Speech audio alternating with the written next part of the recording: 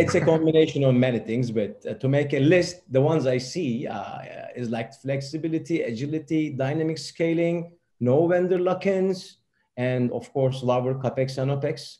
But essentially, I would say they want software-defined everything so that they can dynamically shift and evolve their business as needed, when needed, via disaggregated and software-defined transmission nodes, high fiber capacity, virtualized access, and virtualized core networks, as Neil was mentioning, Emre was mentioning.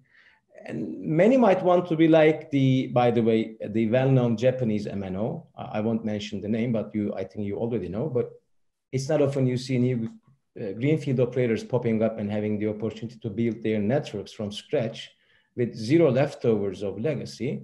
But this Japanese entity, for the sake of full-blown digital transformation, they have built everything from scratch with their own technology. And they even have gone as far as productizing their core as a fully virtualized cloud-native network service available globally to carriers and enterprises. This was too good to be true 2 years ago, but now it's happening.